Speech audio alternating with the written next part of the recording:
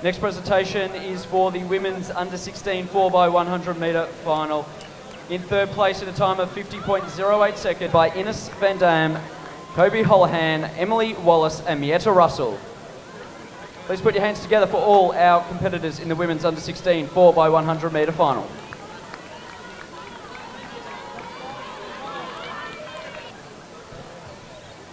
So Athletics Essendon have taken a commanding lead. Lauren Ryan's out in front. She'll pass over to Amelia Mazzadowney.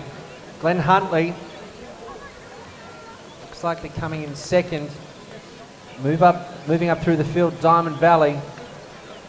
Laura Ryan from Athletics Essendon has gone out very hard in the first 2 laps. She'll hand over to Amelia Mazzadowney. Larissa McBurney from Glenn Huntley will pass to Caitlin Barr. Then Diamond Valley, Jess Main to Shania Murray.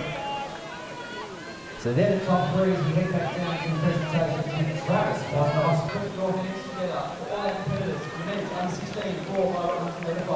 So Mazzadowney comes round with 1 lap to go on her leg of the race. She's well and truly out in front. Glenn Huntley are in second with Caitlin Barr. Diamond Valley still in third, but Doncaster's moved up into striking position. Commanding lead about 55, 60 metres at this stage. She pulls away.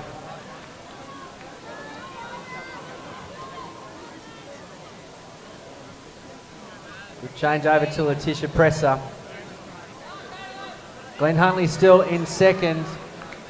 Travis, presentation.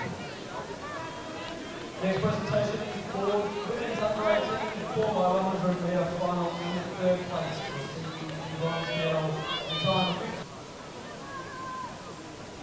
So Letitia Presser is coming down with just over 60 metres to go. She'll hand over to Maddie Caulfield.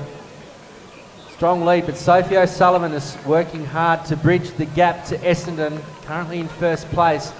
Strong battle between third and fourth. Doncaster and Diamond Valley have been within striking distance for the entire race. But I think Madison Caulfield is going to have a nice, comfortable run in the last leg. And Juliet McBurney will take the baton for Glenn Huntley. Doncaster, it'll be Abby Caldwell. And for Diamond Valley, it'll be Isabel Brigiglia. Normally will make the move. Try for the silver medal. Diamond Valley looking very strong as well. A big round of applause to the team from Athletics Essendon. They've led from start to finish. Lauren Ryan, Amelia Mazzadowney, Letitia Presser, and anchored now by Madison Caulfield, who'll come up to the line. Well done to the team from Athletics Essendon who'll take the gold. As predicted, Doncaster look like Glenn Huntley currently in third, but Abby Caldwell strides out with 80 metres to go. Team of Morgan Costello, Melissa Newalt, Emily Sharp and Abby Caldwell will take the silver medal in the final of the under-18 women's 4x8.